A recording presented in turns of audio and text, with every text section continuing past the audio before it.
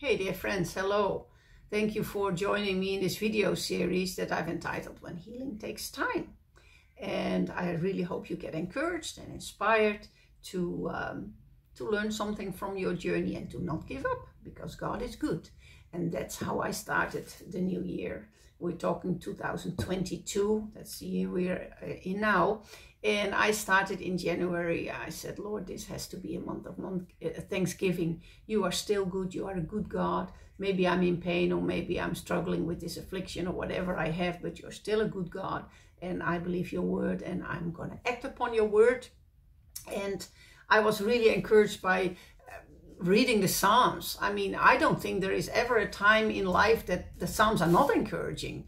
Maybe you never read the Bible and you wonder what's so special about the scriptures. Man, start reading the Psalms. I did a whole video series on all 150 Psalms. They're so encouraging and really health for our soul. And I was encouraged by Psalm 7. Verse 17, where it says, I will thank the Lord because he is just, and I will sing praise to the name of the Lord Most High.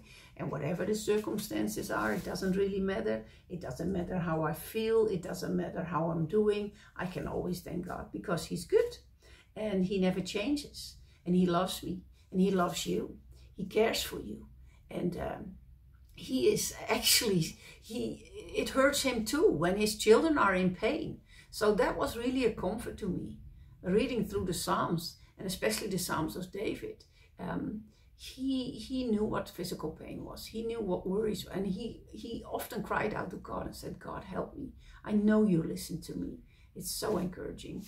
So started the year with Thanksgiving. Start every day with Thanksgiving. No matter how you feel, no matter what you're going through, it's very important to keep doing that and to never give up on being thankful and grateful towards our God.